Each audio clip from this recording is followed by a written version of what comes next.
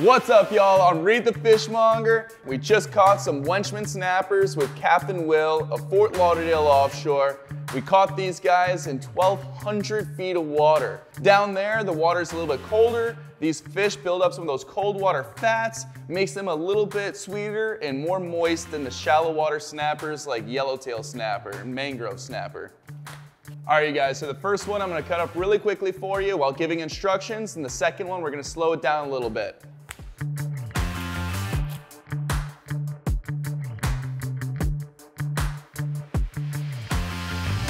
All right, now we're gonna slow it down for you. We're gonna pick up the fin, go behind the head at an angle, go underneath that pelvic fin, and use the tip of your knife. And you want your knife at almost 180-degree angle, and just slide on down.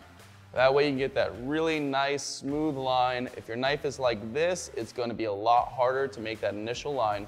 What you're doing when you're wedging your knife in there is you're just resting that part of your knife on the skeleton. And once that knife is resting on the skeleton, you can use that skeleton to guide your knife and pull towards the head. In that one motion, we already got to the halfway point with no meat lost on that skeleton. And it's just because we let our knife rest on the skeleton before making our cut. Now we can use the tip of our knife at the base of the ribs. Make sure your knife is not levitating. You want the base of your knife pushing on that skeleton. You don't want your knife out here, obviously. You want your knife just like that. You don't want it like this. You want just a tip in there, knife resting on the skeleton, angled slightly up. What you just did was separated the connection the pin bones make to the ribs. Use the tip of your knife to go to the top of the spine. That way you can hit the second side without losing any meat. Now you can rest your knife right on top of those rib bones and slide down. And there you go. On most species, that would be a totally ribless fillet.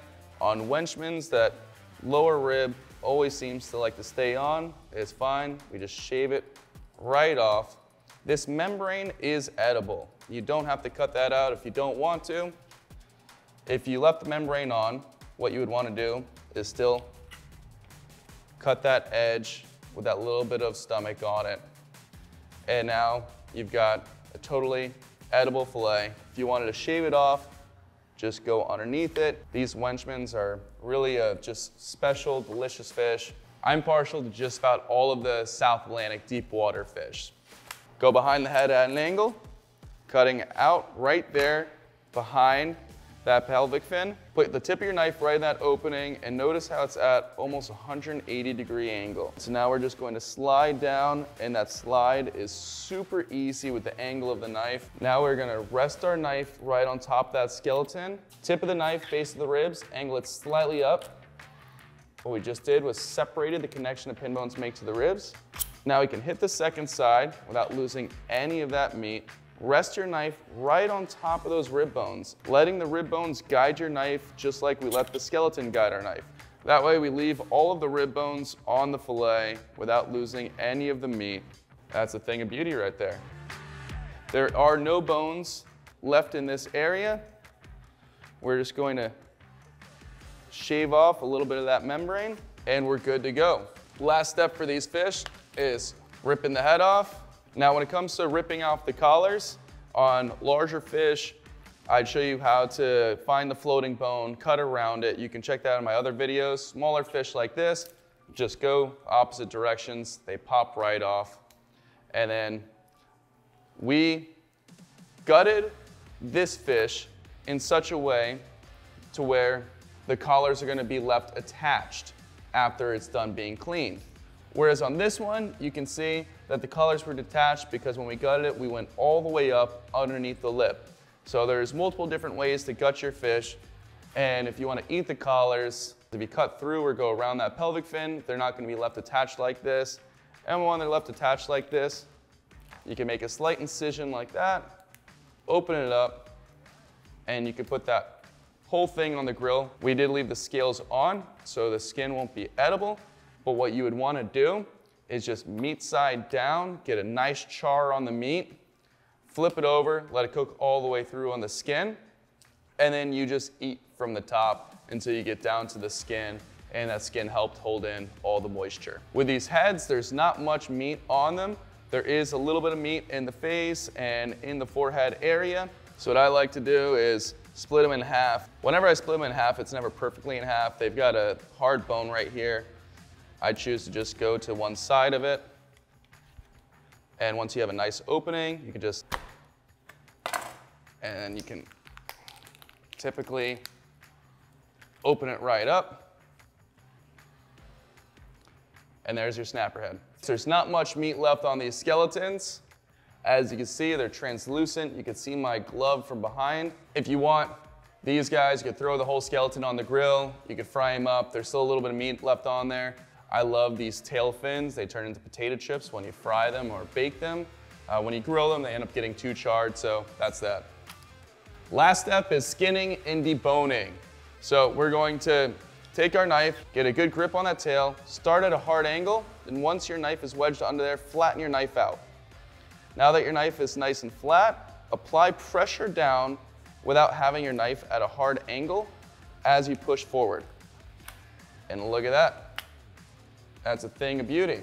What happens if you have your knife down at a hard angle the entire way? I will show you.